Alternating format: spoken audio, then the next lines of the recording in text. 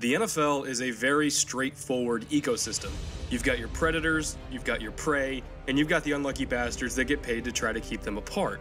Like in most other ecosystems though, there is a very clear and defined food chain. The better hunter you are, the more you eat, the higher on the chain you go. During the 2016 season, in the vacuum left in the wake of J.J. Watt's season-ending back injury, a new apex predator emerged to stake his claim to the very top of that food chain. His name, Khalil Mack. His team, the Raiders, and these days he might just be the deadliest hunter of them all.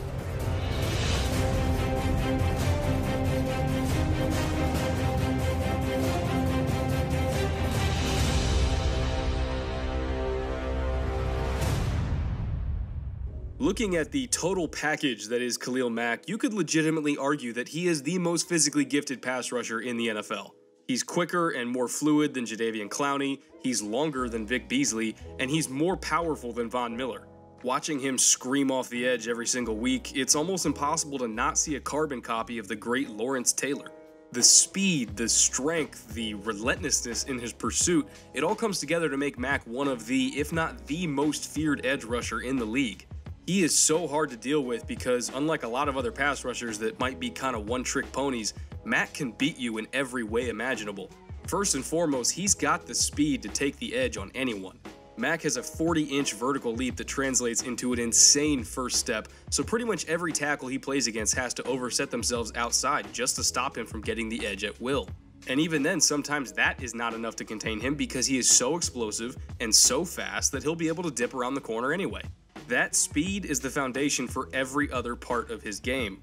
He's more well known for his raw power, of course, but his speed is what allows that power to work in the first place. When these tackles start predictably oversetting themselves outside, it gives Mack all the room he could ever want inside to win with his counter moves. Whether it's with a club swim combo or a rip or a swipe or anything of that nature, the fact that tackles have to sell out so hard against his speed rush means that he gets a ton of opportunities to win with these counter moves. And, like I mentioned earlier, the best counter he's got off of that speed is his power. We'll look at the first quarter of the Chiefs game in Week 6 as an example. Mack is going up against left tackle Eric Fisher one-on-one. He explodes out of his stance off the line of scrimmage, as per usual, and gets 4 yards deep so fast that Fisher is convinced that Mack is trying to get the corner with a speed rush.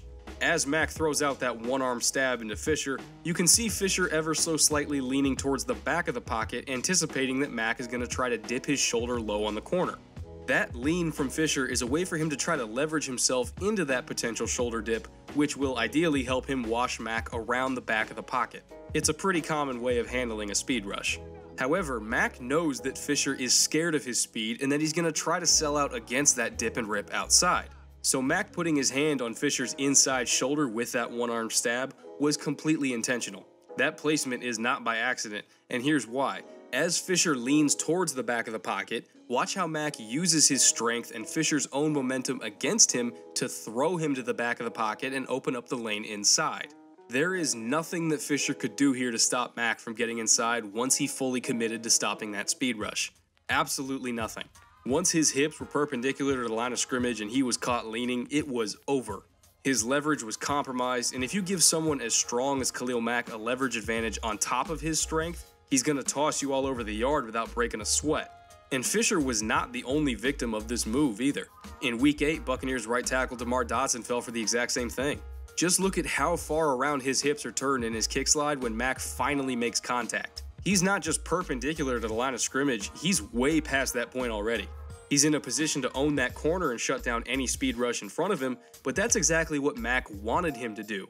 He wanted his hips to be turned around this far, he wanted him to overset outside to stop the speed rush, because then all he had to do was just get under his pads, throw him again to the back of the pocket, and flatten down inside for the easy sack on Jameis Winston. Just like with Eric Fisher, once Dotson fully committed to containing the edge, he was toast.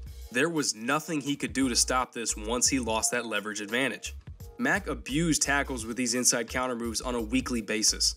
In fact, I would consider his speed to power move inside to be his signature move, and it highlights exactly why he is such a dominant player. He's versatile. It's not every day that you can find an edge rusher that can either run around you or run through you to get where he wants to go. Usually it's one way or the other, but only the truly special players can do both at the same time.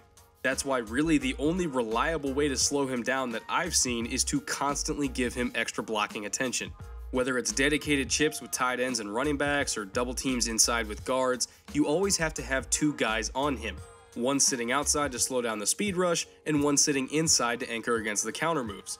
Whether it's the guard, the tackle, the tight end, the running back, it really doesn't matter who is playing what role in the protection scheme, but someone has to be the second pair of hands on him at all times. Alternatively, if for some reason you're forced to give Mack a one-on-one due to play design or personnel or whatever, get the ball out as quickly as possible. He did not have a sack in the first 3 weeks of the season, primarily because he was playing against offenses that respected him and obviously knew what he was capable of, and they got the ball out of the quarterback's hands in 2 seconds or less. And to a degree, it worked for those offenses. He was still able to generate some pressure, but he wasn't getting home for sacks and ruining entire drives because the ball was out early and often. So those two things realistically are the only ways to keep Mack from wrecking the game. Double team him on 5 and 7 step drops, and on everything else just put your quarterback on a 2-second mental clock. If he makes a habit of holding the ball any longer than that while Mack has a one-on-one, then he kinda deserves what happens next. And on that note, I want to pivot just a little bit and talk about the difference between a transcendent player like Mack and another young pass rusher in his own division that I did a video on a while ago, Joey Bosa. I caught a lot of flack in the comments for that Bosa episode because I pointed out that over half of his sacks in his rookie year were what I consider to be low-quality sacks. Whether they were caused by missed blocking assignments that left him untouched, or maybe he was schemed free on a stunt, or sometimes he was just cleaning up pressure that someone else on his team generated, the majority of his sacks were kinda cheap production. According to my charting, only 4.5 sacks out of his 10.5 total throughout his rookie year were what I consider to be high quality. And you can of course go back and watch that breakdown in full on my channel to get a sense of what I mean by that. But again, a lot of people disagreed with that video because, as commenter Matt Moulton pointed out, every pass rusher in the league gets sacks off of stunts, and that this criticism of Bosa is both silly and absolutely ridiculous. A lot of people think Bosa is going to prove me wrong about his production being a bit fluky, and to be fair, he still may well do that. But Matt, in response directly to you, I invite you to compare Bosa's production to Khalil Mack's. Bosa had 10.5 sacks in just 12 games, while Mack had 11 sacks in 16 games. So in terms of production on a per-game basis, Bosa was clearly a better pass rusher last season, right? Well, not really. Like I said earlier, only 4.5 of those Bosa sacks were high quality. But Mack, 10 out of his 11 sacks were high quality sacks, with the only one that was not high quality being where he caught Jameis Winston out in space on a naked bootleg and brought him down with no resistance. But every other sack from Mack throughout the year was earned the hard way. He beat people with speed, he beat people with hand usage, and he beat people with power. He wasn't cleaning up after everyone else's pressure, he wasn't schemed free on stunts, he wasn't left unblocked due to protection errors. Mack had a target on his back every snap of every game, and he still produced at an elite level like an elite player should.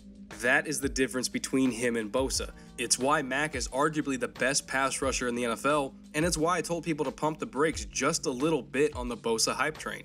I'm not saying that he won't be a great player for the Chargers, I think he will be. I made that very clear in my previous breakdown, but watching Khalil Mack after watching Bosa puts things into perspective. It shows you how far Bosa still has to go before he reaches that level, and it shows you that he might have some physical limitations that Mack does not. In fact, I don't think Mack has any limitations whatsoever in any facet of his game.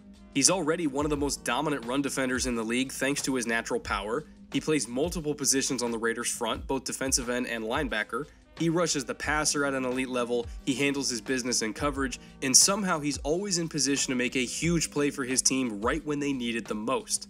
He is everything to this Raiders defense, and without him, I honestly think that entire unit would completely collapse. The NFL is a constantly evolving ecosystem with a constantly shuffling food chain. There's lions and tigers and every bird of prey you can think of, all vying to be the king of the same jungle. Pass rushers rise and fall all the time, but usually only the truly great ones stay on top for their whole careers. I have no idea who is going to sit on top of that chain next season, but I think right now, in the present, the answer could not be more clear. The alpha among all alphas is a Raider, and if you got a problem with me saying that, well, take it up with the black hole. Thank you very much for watching this week's episode. It was made possible by all of our wonderful new Patreon supporters for the week. There's a whole bunch of them, and I've got their names up here on the screen. Thank you to everyone who has contributed to the growth of this channel so far. We're starting to inch closer to $1,000 a month of funding for the show, which is just jaw-dropping to me, really. Clearly, all of you love watching these episodes as much as I love making them, and I really cannot thank you enough for kind of spreading the word and bringing more eyeballs to this show. With training camp starting to kick off next week and fantasy football being on the mind of a whole bunch of people, I want to answer a question for myself that I've been wondering a lot about, and it's something that I'm going to use for my fantasy drafts, and I'm sure all of you will too, and that question is, what the hell do we do about Jay Ajayi? He rushed for literally half of his season yardage in 3 games last year, and a third of it against one team, the Buffalo Bills. He's getting a ton of first-round buzz in fantasy circles this year, which is to be expected. But should owners take the bait? That's a topic that I'm going to explore in depth next Thursday, so stay tuned for that. Until then, later.